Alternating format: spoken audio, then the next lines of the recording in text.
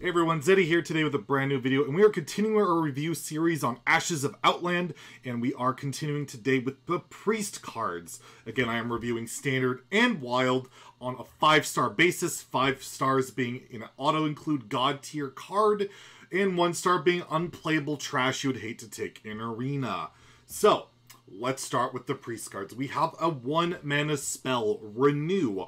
Restore 3 health, discover a spell. Typically discover spells worth like half a mana, 1 mana-ish, and you get restore 3 health. In Standard, I have absolutely no idea what you're doing with this card. Priest is under a bit of a rework, and I just don't see this really synergizing that well with stuff, but it's a little bit of health, a little bit of value, might see some play, but I don't quite think it's enough. I'll give it a 2. In Wild, on the other hand, with the reverted nerf to Raza, and the power level of that deck loves cheap spells, and this is a spell that not only heals, but generates another spell. It's a free hero power into another free hero power.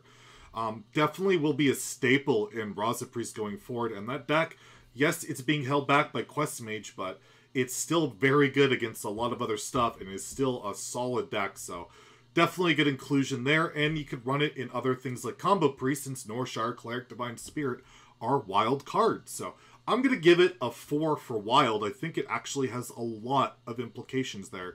Very strong wild card, not so much Standard. Next, we have Apotheosis, a 3-mana priest spell. Give a minion +2/+3 and lifesteal. Kind of overcosted on the amount for the buff, but you get the lifesteal. Standard, I don't think you're playing this. I think there's other better buff options in the new cards, let alone prior cards. In Wild, you have Velen's Chose, you have Extra Arms. I don't really see it in any format. Just not very strong at all. Kind of an arena card. I'm going to go with 1 star in Standard and 1 star in Wild. Next, we have Psych Split. 5-mana spell. Give a minion +1/+2 and summon a copy of it.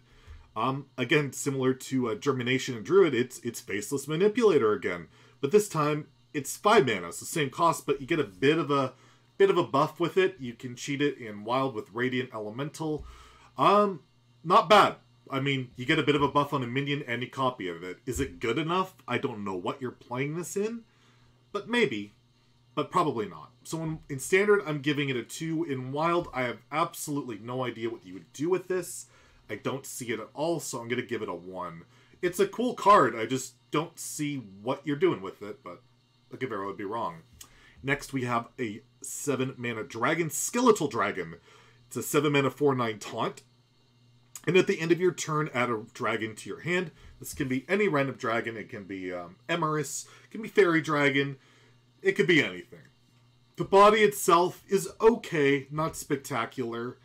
The effect is not great. Random dragon, it's okay, but not amazing. It's just kind of a lot worse than the Druid, the 6-mana 4/8, where you actually get to discover and pick. The fact that it's random is just not great. You don't really want to res this that much in like a big Priest Resurrect deck in Standard or Wild. This was what I like to call a Dragon Queen Alexstrasza card, which you will get from Dragon Queen, and play it for 0 mana, and then get another Dragon Queen, and then get another one of these for 0 mana, and get another Dragon Queen, and then get another one of these for 0 mana, and get another Dragon Queen. But other than that, I don't think the card is really that good. Probably a really good arena card, but ladder, not so much. I'm going to give it 1 star in both Standard and Wild. Next, we have a new legendary spell, Soul Mirror. 7-mana spell, and it summon copies of any minions, and they attack their copies. So, if a minion has 5 attack and 5 health, it's going to kill itself. If it's got Death Rattle or some kind of value, you're going to extract that. It's going to be on your side of the board. You're going to get that Death Rattle. It's a really kind of cool and interesting AoE effect, because, you know, Priest needs more AoE. But I actually really like the design of it. Your opponent might be able to play around it a little bit. You might be able to manipulate it yourself. There's just a lot of cool potential with it, and it's a very strong card. In Standard, it's definitely going to see play, as AoEs are not as abundant as in Wild. So I'm going to give it a 4 stars in Standard. And in Wild, I think it could see some experimentation. It's definitely a good fit, I would believe, in Reno Priest. You're not really running like the expensive board clears other than Screen, but this one might fit. It might. But, so I'm going to give it a 3 for Wild. It's just a really cool and interesting card, and I'm excited to see how it plays out. Next, we have Reliquary of Souls. It's a 1-mana, 1/3 lifesteal minion. Wow, it's like Norshard Cleric, but with lifesteal, but doesn't draw your deck. So, really good 1-drop play, and it can heal you up. You can buff it, and you can make it heal you for more. And then it's got upside. It's got Death Rattle, shuffle Reliquary Prime into your deck. You can make copies of this with that 2-mana 2/2. It curves into it. You can get a 2/2, and then you get more Reliquary Primes. And what is that? It's I believe, a 7-mana, 6/8 untargetable taunt with lifesteal, except for the fact that you can target it. You can make it bigger. Even without being able to target, without being able to make it bigger, that's just an insanely strong minion. And the fact that it probably won't be that hard to like resurrect and get more of them, or copy this card and get more of them, that's an insanely powerful card. And could definitely be a staple in a lot of standard decks. So I'm going to give this a 4 stars. Very strong card. And in Wild, Reno Priest might run it. I don't think you're building a deck around this in Wild. I think it's too slow there. A lot of these Prime cards, you got to play it, then draw it. The game in Wild is so fast, so degenerate, so mana cheat, so who gives a shit about your board that I just don't think it's going to make the cut, but it's a good card. I'll give it a 2. It might see some fringe play. Maybe Reno Priest runs it just for some tempo, but I don't think the deck cares. I think they want to cycle and kill you. But yeah, cool card. I do like it. Next, we have Dragon Maw Sentinel. This card looks familiar. 2-mana, 1/4. Battle cry. If you're holding a dragon, gain 1 attack and taunt. I mean, lifesteal. That was the other card they made a couple years back. And then they got all crazy on us and changed the keyword, called it a day, and charged us money for it. Is the lifesteal better than taunt? Not particularly. It's good in some ways, but worse in a lot. Are you going to run this in a dragon deck? There's not a lot of dragon support in standard, so probably not. But it might see play down the road, so I'll give it a 2 in standard. And in Wild, the dragon stuff, there's just a lot better stuff to do. If you're going to play Dragon Priest, you're not playing this, so I'm going to give it a 1. Blizzard, changing one word and calling it a new card. Classic. Next, we have Imprisoned Homunculus, a 1-mana 2/5 demon. Holy crap. Oh, but it goes dormant for 2 turns, and it has taunt. Still really good. This comes back, it's a 3-mana 2/5. Turn 3 2/5 taunt that you paid 1 mana for. That's just really good. You do pass, you know, it's a little bit slow, but Priest can usually be a little bit slow. And then you can buff this with other stuff, and then it's unkillable, and it's a taunt. Very strong. Would have made Combo Priest more terrifying in Standard, but hey, Combo Priest can live in Wild, and it's not that bad. When you have cards like Radiant Elemental and Norshar Cleric and Divine Spirit kicking around. So, I think this card in Standard will see play. I'm giving it a 3. And in Wild, in Combo Priest, which again is not that bad a deck, might run this guy, and it could be decent. It's a very strong card, so I'll give it a 3 in Wild as well. So 3 across the board. Just a very good card, and yeah, interesting to see how it'll play out. Next, we have Sethic Veilwaver, 2-mana 2/3 epic. After you cast a spell on a minion, add a priest spell to your hand. Reminiscent to the good old days of Lyra, which would, when you cast a spell, you add a random spell to your hand. This one, you have to target something, but that can be an enemy minion, it can be a friendly minion.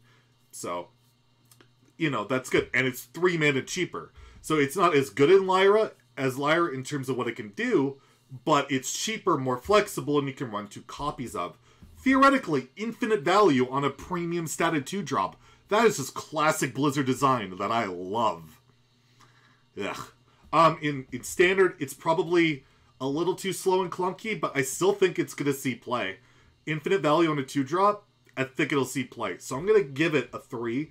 And in Wild, you can abuse this a hell of a lot better with Radiant Elemental and do all the Degenerate Miracle Priest stuff. But that deck's just not that good. It just isn't there, but could see play at some point. So I'm going to give it a 2 in Wild, but it could sneak up and be a bit of a sleeper. You never know. Lastly, the last Priest card we'll take a look at is Dragon Maw Overseer. 3 mana 2/2 at the end of your turn. Give your friendly another friendly minion +2/+2. Very similar to Shadow Ascendant back in the day. The stats are garbage, but the effect, if it sticks on the board for like a turn, you win the game. It's a 3 mana 4/4 that can snowball. You can protect it with some cheap buffs. You can protect it behind a taunt. Say you played Imprisoned Homunculus on 1, you play this on 3, you have a 2/7, you have a 4/7 taunt protecting this. That's pretty nuts. So in Standard, I could see this guy, despite the fact he's very vulnerable, see some play, because if he just hits anything and you can't remove him and then he can't deal with what he hit, you're not gonna ever be able to kill the Priest board. It's gonna be very difficult. So I'm gonna give this guy a 3 in Standard. In Wild, he's way too slow. It's way too easy to kill him, and it's just, you can't really do stuff like that in Wild. So I'll give him a 1 in Wild. So Priest in Standard, it's undergoing a whole identity change. Things are, it seems to be very much stick stuff to the board and you never freaking dies. You just can't Divine Spirit Inner Fire it anymore. You can still Inner Fire though, and you got high health stuff. You can still punch for a bunch. So Priest is going to be still pretty obnoxious and still pretty annoying. So that's at least consistent with class identity. In Wild, some decks like Reno Priest get some tools, and Priest will be pretty decent in Wild going forward, and that makes me sad. I hate the class. I want it to burn, but not everybody feels that way, so should be interesting. Hope you guys enjoyed the review. If you liked the video, please like and subscribe. We'll hit you up again with yet another review tomorrow, so look out for that. Have a great day, and stay salty, my friends.